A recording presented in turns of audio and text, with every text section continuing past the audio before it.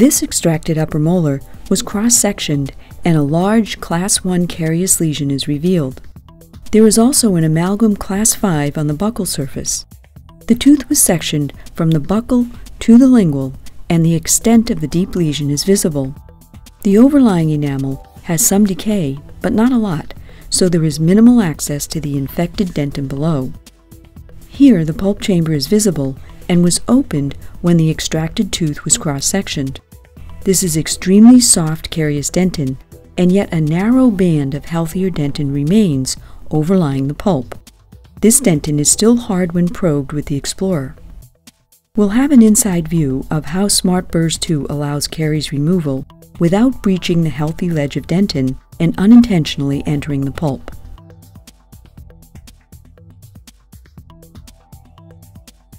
To gain access to the deep lesion, an SS White fissurotomy burr is selected to remove enamel.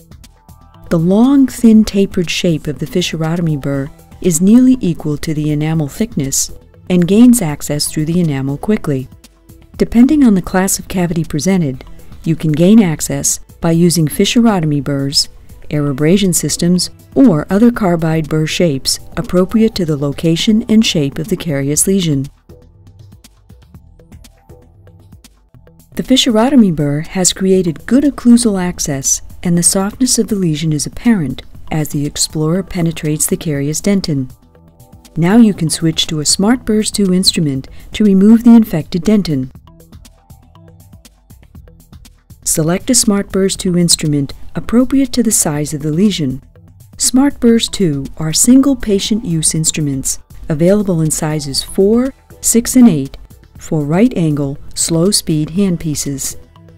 The Smartburs II instrument is used in the slow speed handpiece at 5,000 to 10,000 RPM to remove infected dentin.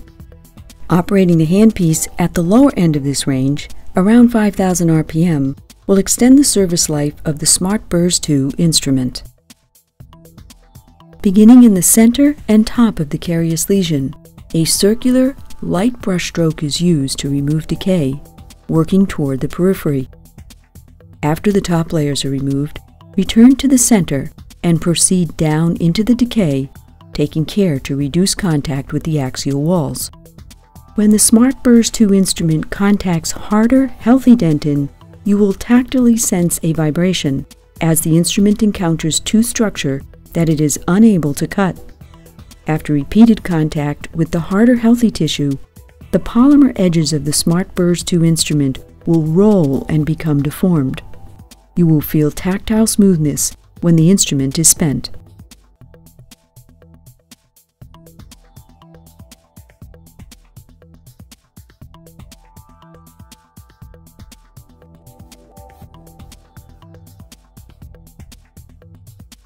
This narrow band of healthy dentin protects the pulp from exposure. Use of the Smartburs II polymer instrument has preserved it. It would have been difficult to preserve this shelf of dentin by using a round carbide burr. There is still decay to remove, as detected in these areas with the Explorer. In this area, the dentin looks more translucent, and that is caries affected dentin, but it is not soft and it is not highly infected. The remaining areas of carious dentin are removed with the Smartburs II instrument.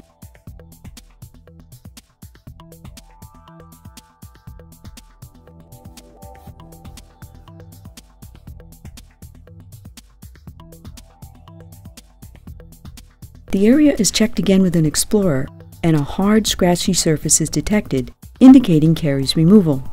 There is a small layer of affected dentin that is non-carious, and that has been preserved and is protecting the pulp.